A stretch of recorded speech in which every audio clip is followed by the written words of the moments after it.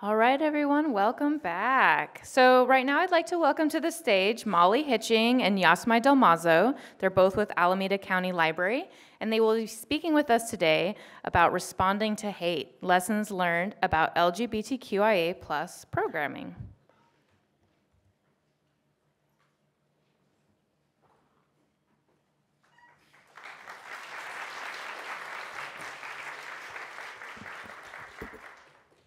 So much lower. Hi, everybody. Welcome. So we'll introduce ourselves in just a second, but as was shared, we're going to be presenting on responding to hate, and we're going to give you a sense of what we're going to be talking about, and then we'll introduce ourselves and get started. So we're going to share who we are, what we do. We're going to talk a little bit about the specific Proud Boys attack that happened at the branch where we're located. We're going to talk about our library's kind of changing world of libraries, how the context of doing programming and a lot of things about libraries is changing, has changed. We're going to talk about our branch-specific response, our approach to LGBTQ programming, particularly in light of all these events, some of those program wins and challenges, and then, of course, some lessons learned. So as you might guess from the title and topic of our conversation, we want to offer a content warning. We will be talking about things related to hate speech. We will be talking about Proud Boys. We will be talking about homophobia. So just take care of yourselves, people. If at any point you need a minute, please feel free.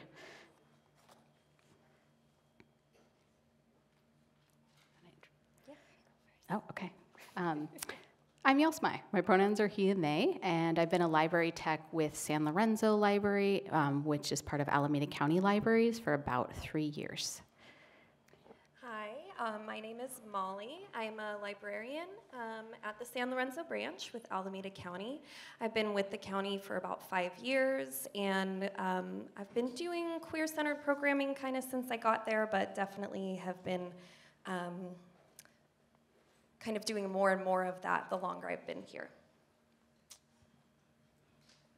So Molly's going to share with us a little bit about what specifically kind of that incident at our library looked like.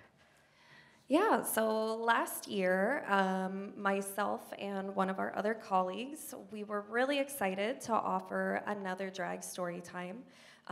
We were kind of just getting back into in-person programming at that time, having a little bit of a slow return to bigger events like that.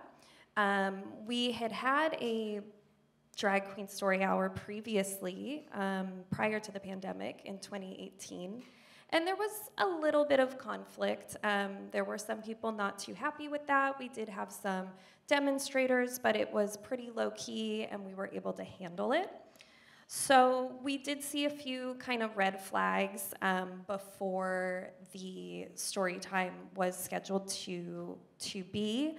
Kind of like bogus registrations, a few angry phone calls, social media comments, things like that. But that was very much in line with what we had experienced in the past. So we didn't really think anything more of that. We found ourselves pretty unprepared for our story time to be disrupted. So right at the beginning, in the middle of our welcome song, 8 men burst into the room. They were shouting slurs and insults. They were filming their disruption, probably, and what we saw after that, clearly, to make social media content for themselves. So they were using that as a tactic. We obviously immediately asked the men to leave. It was very clear that they were breaking numerous policies. So we asked them to leave. When they didn't, our manager did call the sheriff. We then just did our best to get everyone out of the space. So we got the families out, we got our performer out, made sure they were safe, and just tried our best to remain calm and just de-escalate the situation as much as possible until law enforcement was able to arrive. It took about 10 minutes for them to get there, and in that time, they continued homophobic rhetoric. They were really latching on to visibly queer staff that was in the room in a very homophobic way. And once the deputies arrived, they were very relaxed about the whole situation. almost seemed like they were a little annoyed that they even had to come, and said some sort of vaguely sympathetic things to the Proud Boys in order to get them to leave. So they did leave eventually. At first, they just left the building and lingered outside, but then they did. It was actually the firefighters. We share a parking lot with a fire department. The firefighters actually got them to move on. And so after we took a moment to regroup and we checked in with our performer, we were able to go ahead and finish the story time. There were a few shaken families that were really dedicated to still be there and attend, and so we were able to still continue and complete the event. But, you know, it was sort of the beginning of a shift in our library because, you know, for weeks afterwards, we got basically inundated with angry phone calls and hate mail and things like that. So while I wish that I could say what happened at our library was a very unique experience and probably wouldn't happen again, as probably everyone in this room has noticed, doing library work is in a very different context now. So these are just some data points to kind of offer what I imagine many of us anecdotally have a sense of, right? Just by the sheer number of book challenges, mostly done by 3 organizations. The number of laws against trans and queer folk that have been attempted, not necessarily passed. So there's so many indications that libraries as public spaces, in the way that schools also are being contested as public spaces, and sort of becoming this site for culture war, frankly. You know, and mostly targeting whether it's, you know, books or programming or curriculum in schools that relates to people of color, specifically Black people, and LGBTQ programming, most specifically trans folks. And some of the tactics that we saw both in our experience and seem to be, unfortunately, a growing trend within the context of kind of having programmatic disruption or the phone calls or the social media that we got is really targeted at sort of diminishing availability of public space, the way that social media functions, right? People can just print very easily a list of books that their political affiliations thinks are terrible and then call everybody, you know, making very personal posts on social media. Here's the phone number of this person, right? We had a lot of videos of our staff that were posted in various places. You know, and also kind of disguising, we had a lot of the calls about either whether it was talking about peaceful protest or First Amendment rights, but really the reality of what's happening is pretty aggressive and very intimidating. And, you know, and sort of a play, again, in our experience, but I think also mirrors a larger context, is really a connection or an implied attempt at connection with law enforcement. So when we do have sheriffs that show up, they're sort of, we sometimes have heard a mirroring of, well, even if you just don't like what they're saying, we can't ask them to leave, and really not understanding the deeper implications of what's actually happening. So Molly's going to talk a little bit about our branch and sort of, you know, system-wide response to this specific incident. Yeah, so, you know, this horrible thing happens, and, you know, we were getting a lot of hate, but also at the same time, it's important to mention we were getting a tremendous amount of support also from other parts of our community. Whereas, you know, law enforcement wasn't especially helpful day of, our local community leadership, we're in an unincorporated area, so we don't have like a mayor or anything like that, but our area supervisor contacted us and said, you know, this is a horrible thing that happened. How can we work together to show that that is not what our community stands for? They were able to be very generous with some funding to help us make this plan happen. But our response was, every month is Pride Month. You know, if you got so mad that 1 month was Pride Month, let's do it the whole year round.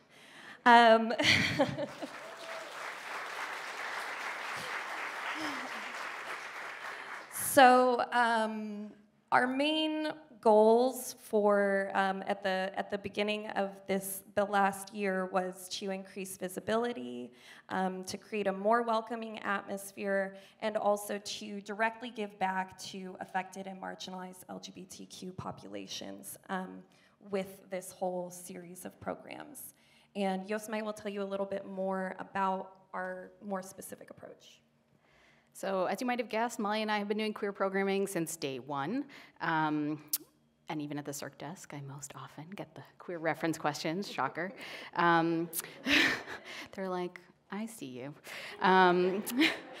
So it wasn't that we weren't doing these things before, it's just that it really helped us distill, like, what are the central things that are important to us with queer programming and, frankly, a lot of different kinds of programming.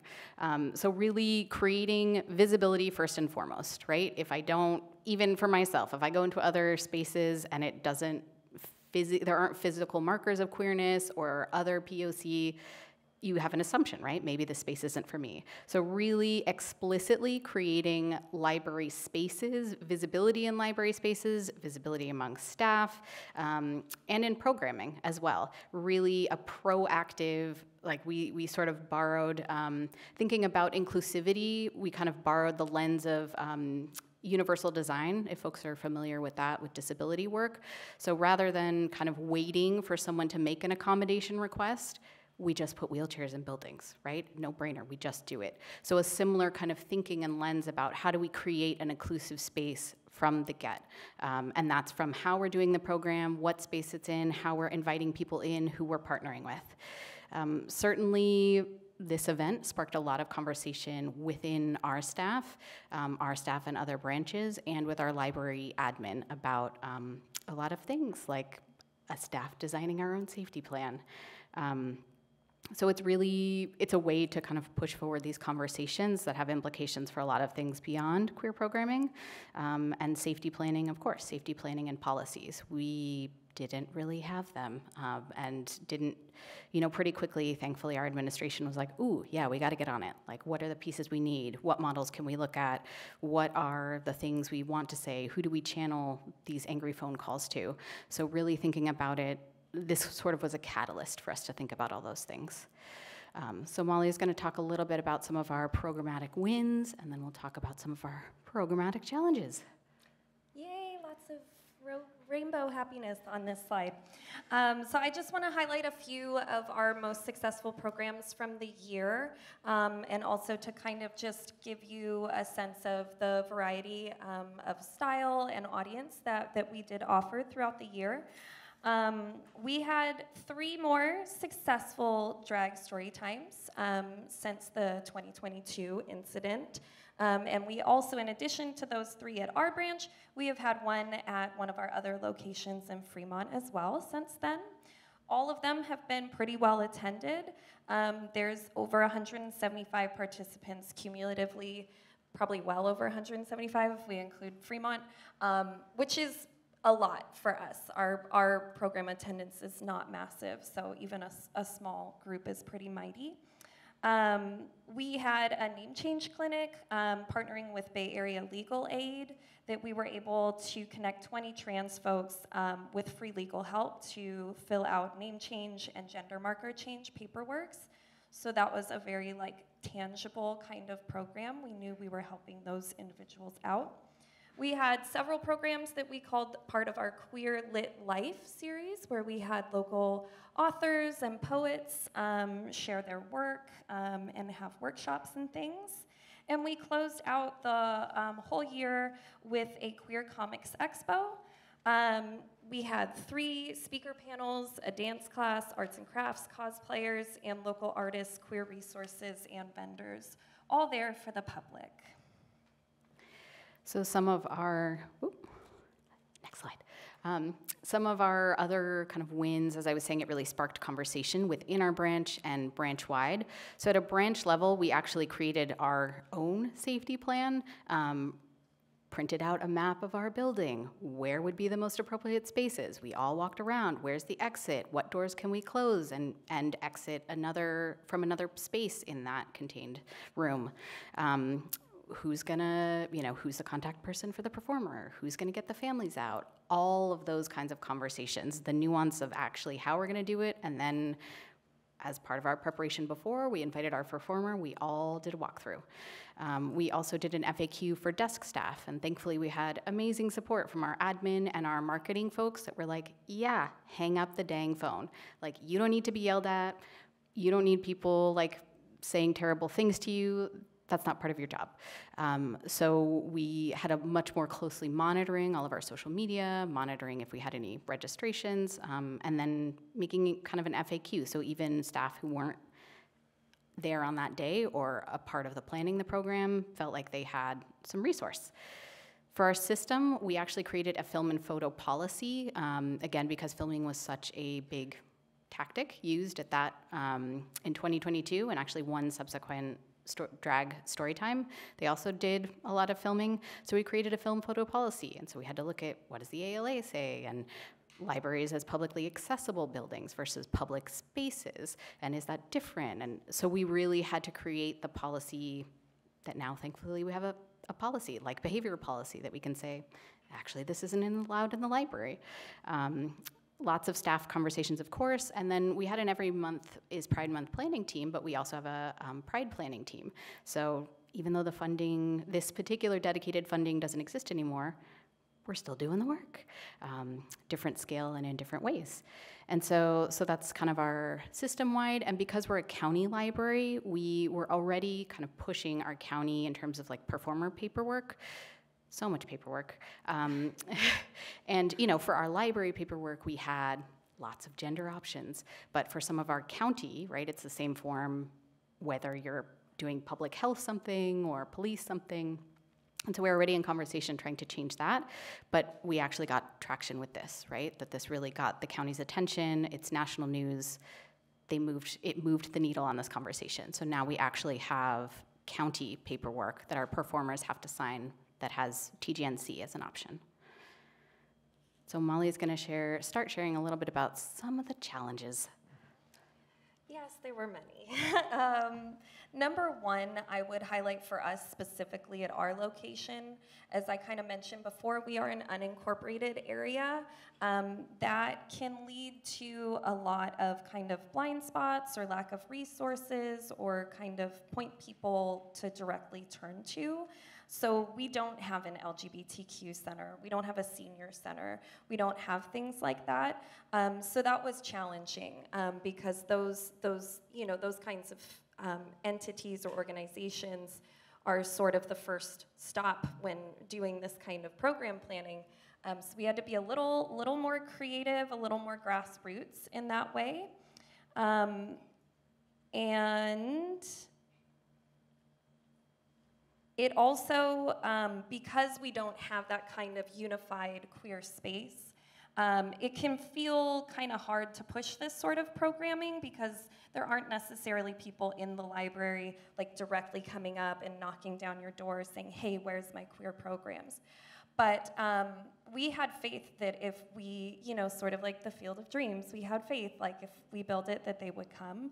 But that was a little kind of sketchy in the planning process to be like, okay, we're just gonna do this thing and kind of hope that this need is correct. So some of the other challenges, as Molly mentioned, we're in an unincorporated area, and we also have a history as a sundown town, right? So kind of why did this happen in our area? They didn't go to San Francisco, right? They didn't go to Oakland. There's historical reasons for that, and of course the intersections of racism and homophobia. So that's, in addition to administration, there isn't like a local police department, right, who would respond. Also, it can feel challenging to do this kind of program, like bonus, we got all this funding, challenge, we have to do one event a month. And sometimes, with rich and deep collaborative community building and outreach, that's an intense timeline. Because we wanna make sure that we're doing complex programming for all ages. So if we're gonna have a queer comic expo, we definitely wanna make sure, do we have POC drag queens? Do we have folks living with disabilities who are on panels? Are we talking about class as well, so we want to make sure it's really complex, which sometimes that timeline is a rough go. Also, different branches in our system, which is probably true for others, have different resources. So we're a smaller branch in a larger system, so that can be a challenge sometimes. And the context changes, right? So in the middle of this, or towards the end of this, we had a supervisor who changed, which is different for unincorporated areas. So our branch serves communities that have, they could be blocks from each other, but it's two different supervisory districts. So you're kind of constantly living in a landscape of changing political climate. And then again, as we mentioned, engaging law enforcement. It's the county sheriffs who respond, and so really thinking about, are there ways that we can have conversations to maybe shift some of that? And lastly, kind of, I think it's a pretty obvious challenge, but it's hard to keep moving forward on something that people are very aggressively giving pushback on, even if you don't agree with them, even if you think that, their basis for doing such is not, doesn't really hold water. It's still, it's very difficult. So, it was a lot of hate immediately after, but I mean, even as recently as a week or two ago, we'll still get the one-off random call. You just pick up the phone and people are pretty much immediately being abusive to you about it. So that's been a struggle, but luckily, as we mentioned before, we're very lucky to have a very cohesive and supportive staff. So we've been able to just kind of stick together and push forward. So we'll share some of our lessons learned. Again, we're kind of using this as our experiential example, but I think these can be applicable to hopefully lots of other library programming and planning. So outreach and collaboration, so important. And really thinking about not just, we're the library, let's come into a community and say, here's the 5 things we can offer. But going to community and saying, hey, we would love to partner with you. Here's resources we have. What work are you already doing? How can we support that? It's a really, mutual collaboration. And that's a really different way of working that for this, right? The timeline of once a month, that's a little hard, but that's the goal that we're going towards.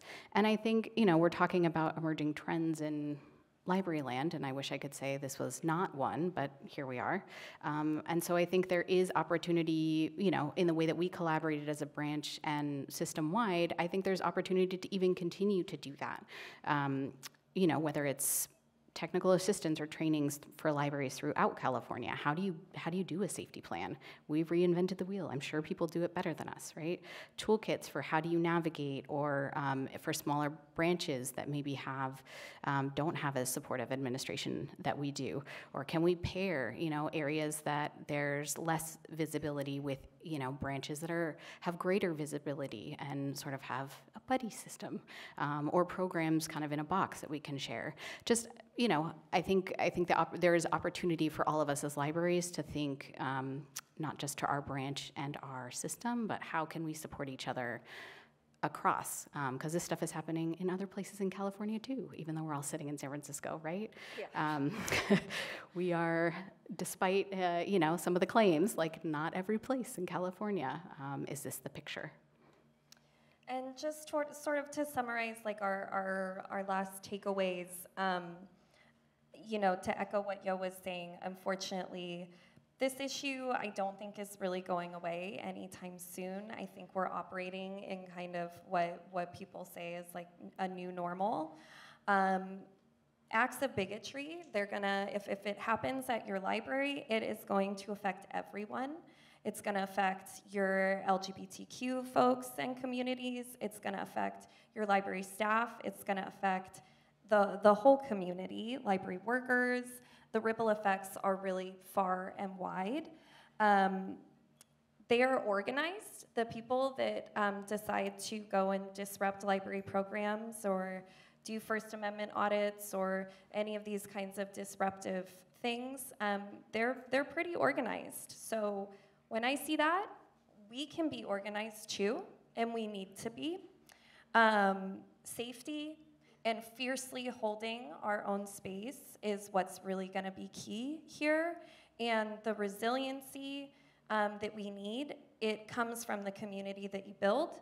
So I just encourage everyone to build community, build it strong. So I think I'll end on a kind of happy and a couple takeaways, and then we'd love questions.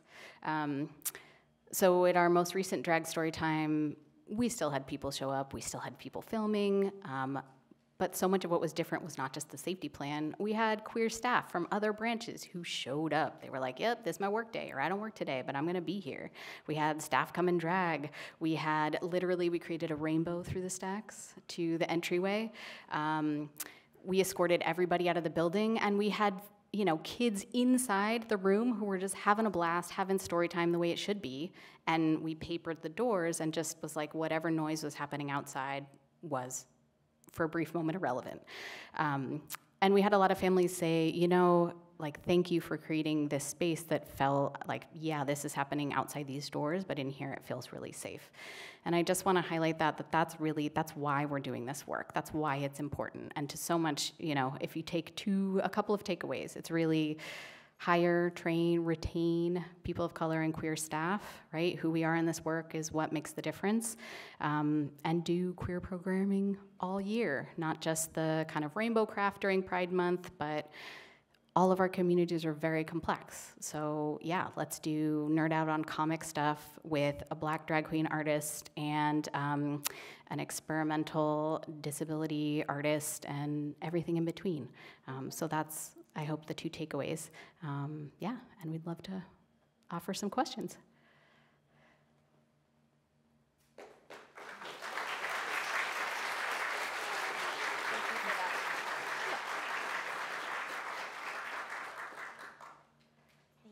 Well, thank you so much for sharing, and thank you for all the work that you did and are doing. I have a question about the piece that you said, prepare your staff for controversy and follow up for well-being. Because even though we are in San Francisco, one of our branches did have protesters at their drag story time, and we'll be having one at my branch very soon, like in a few months. And so I'm just wondering how to prepare staff, because we definitely don't want hate to win. Like, we definitely still want to honor all of our community and offer that. And we want staff to feel safe and prepared.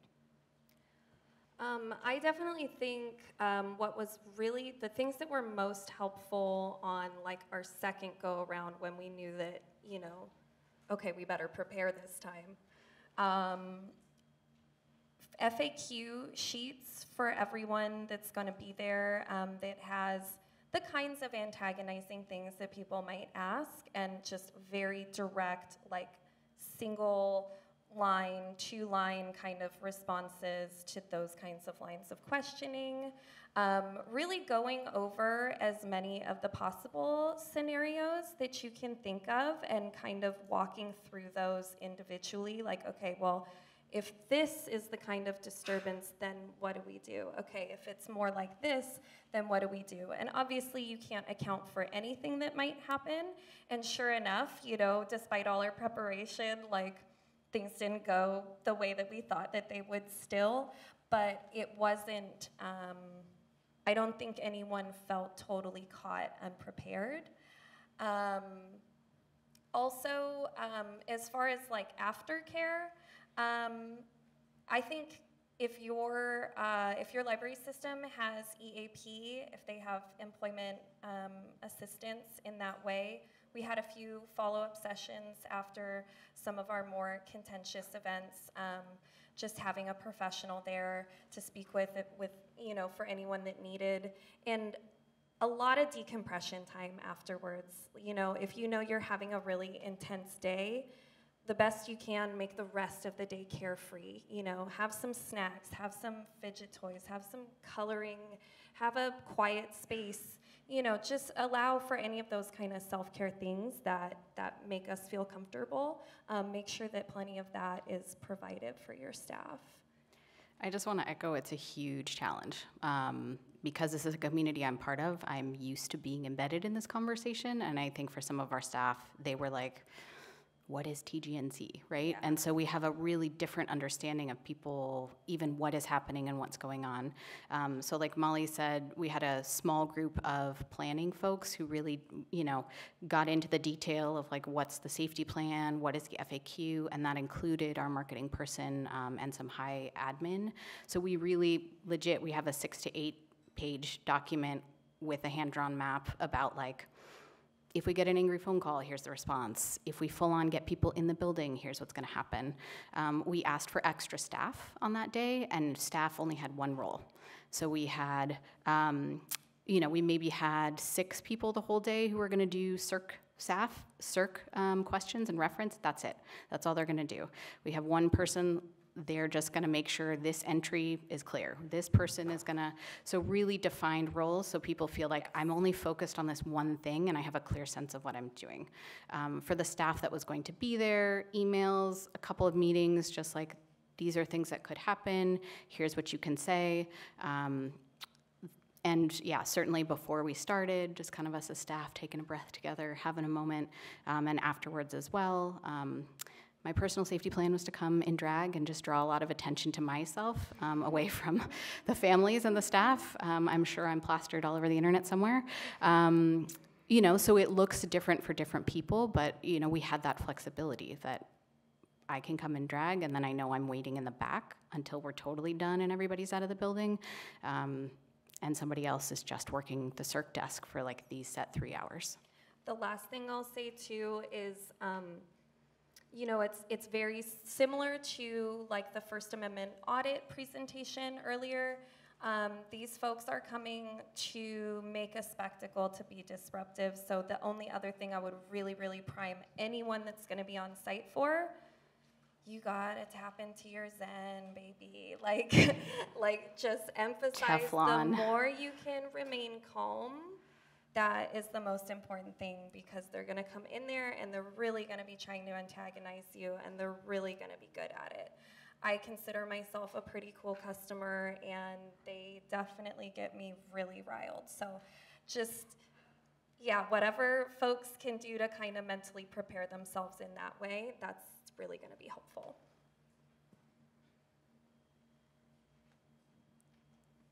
Thank you so much. So in a conversation for programming, I do a lot of teen programming, and I feel like teen programming takes on the bulk of LGBTQ programming, and I love it. But I'm also looking for ways to incorporate our adult programmers and our kids programmers and say, jump in this bandwagon with me because I need help. Do you have any adult programs that you loved, kids programs that you loved, that can act as a spark for people who don't necessarily feel comfortable just jumping into LGBT programming for adults or for kids? Do you have any great ones that you're like, I'm gonna do this one day, or if I had more people, I'm gonna do this, or I've done this and it was amazing? There's a couple. I am an adult librarian myself, so that's kind of my bread and butter. Film screenings are a good place to start. Who doesn't like to watch a movie? It can be a documentary if you think that there's going to be interest for that, or if not, just go along LGBTQ themes. You can also, I think, really tapping into your actual community. If you know some queer members of your community, most queer people have some kind of creative little venture going on the side. See what they're into, see what they're knowledgeable about, see what they're excited about, and a lot of times some good programming can grow out of that. I've also noticed working with our teen librarian too that, like, I don't know about you guys, but at our location, like, poetry among older teens and young adults is like really like having a comeback and popular right now. And there's a lot of like less serious poetry things you can do. I mean, you can get some of those like poetry magnet sets and have that kind of be part of it. You can do blackout poetry using queer literature. The other thing I would recommend is be really intersectional about it. Not every queer program has to be in neon rainbow letters, a queer program. You could have a history program and, everyone you're talking about just happens to be a queer individual. So I think really looking at things from an intersectional lens and kind of any program that you might think of in general, if you think a little harder and think, how can I put just a little twist on it? I think that's a really good way to get people engaged, maybe even in a way that they don't necessarily know that they're getting engaged, which is great. I just piggyback. Those were the two things I was gonna say is like one, hopefully in all of our programming, we're thinking about how can we make this more queer? How can we center more POC? How can we have conversations? So even if it's a regular lit program that you always do, ensure that one of the speakers is, a person of color. Ensure one of the speakers is queer. Inherently, that's gonna change the conversation and the dynamic and bring things out. So if, the like neon rainbow glitter is feeling like a lot, we should just be thinking about that anyway, right? And I would say partner. If you have a local LGBT center, if you have another organization that serves a lot of queer folks, and it could be, and what are the things that they need? Maybe they need tax help, and the library can provide that, but your whole room has showed up and showed out and is really queer because the queer elders need tax help. Just an example, I don't know. Everybody needs tax help, frankly. Everybody's calling in January, panicked. Like maybe that's what it is. And so I think to me, that's a different way of partnering, right? Instead of saying the library, like, I need to put on this like rainbow and bright and it has to be, it's like, how do I build that into what's already happening and how do I partner in a really intentional way? And so then, hopefully a staff who's then collaborating with an organization, it's less pressure on them too to have to know all the answers because they're collaborating. Inherently, they're doing it together.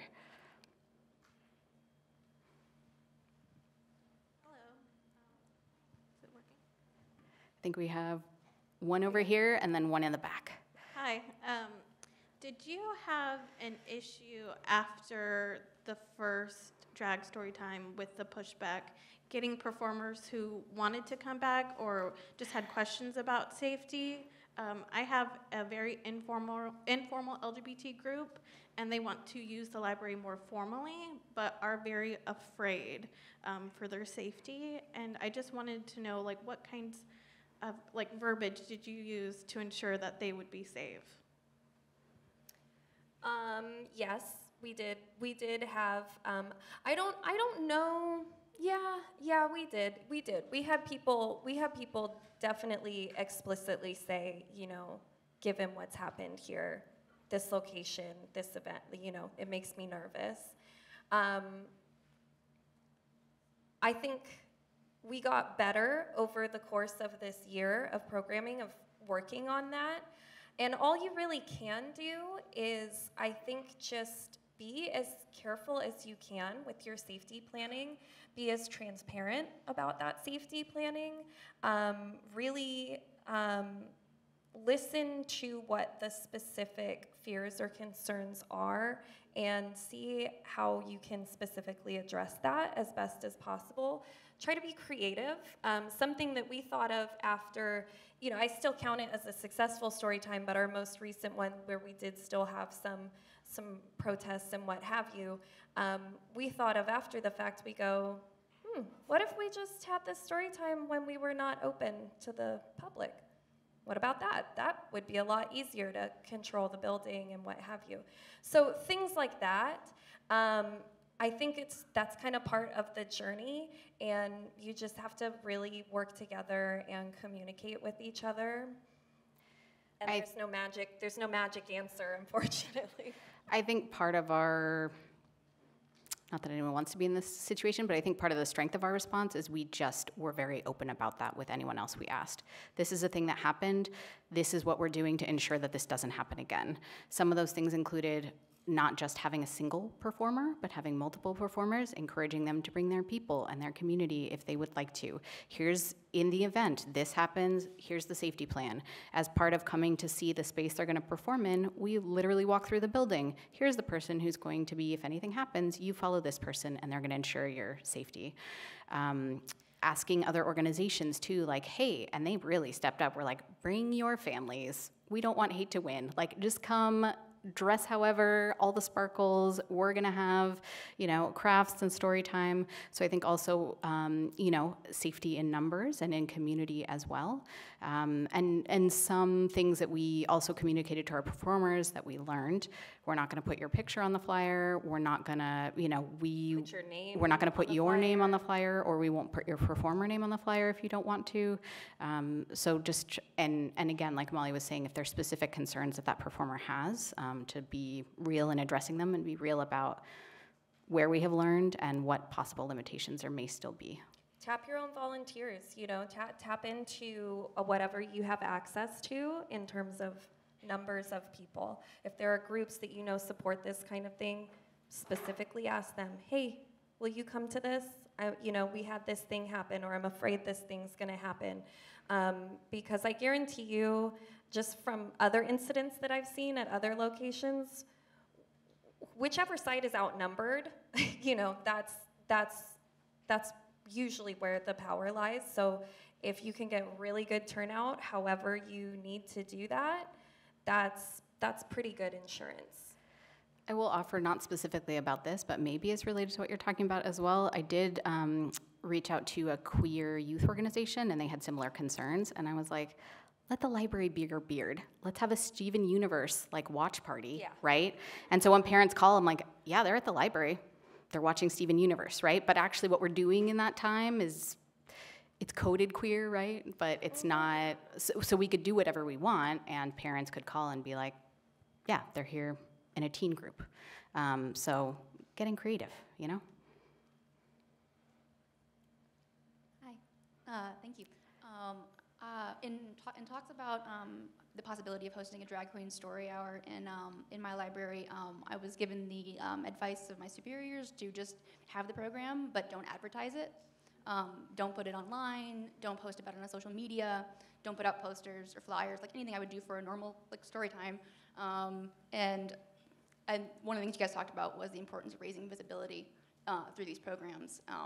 So I would like to hear your input on that.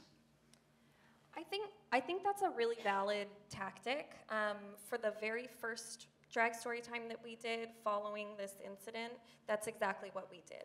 We didn't put out flyers. I think we posted the event, like we really scaled down the publicity. I can't remember the exact specifics, but I think that's valid. I think there's a lot of different levels to visibility. And I think that they all have different impacts, and all of the impacts are positive. So maybe you're not able to blast it out into the world, but maybe instead of that, on the day of your drag story time, you do extra decorations, you make sure you have really nice queer book displays out, you get some bookmarks made, something like that. Make the visibility that much more intense within your location. I think visibility doesn't always have to look one single way, and safety is first, and if that's what feels safest to have this event, I think that's fine, and you find whatever other ways you can do visibility safely. I think too, I mean, yeah, you can put a flag in the library that's not tied to a specific event, right? We can have a Marsha P. Johnson display, not necessarily tied, could be historical, could be Pride Month, right? And again, I know I will sound like a broken record, but partner. Maybe the librarian goes to a queer space and does the story time, and then folks know, or you outreach specifically to these communities that have a lot of queer families, and yeah, hand-deliver flyers, or they send it out as part of their newsletter.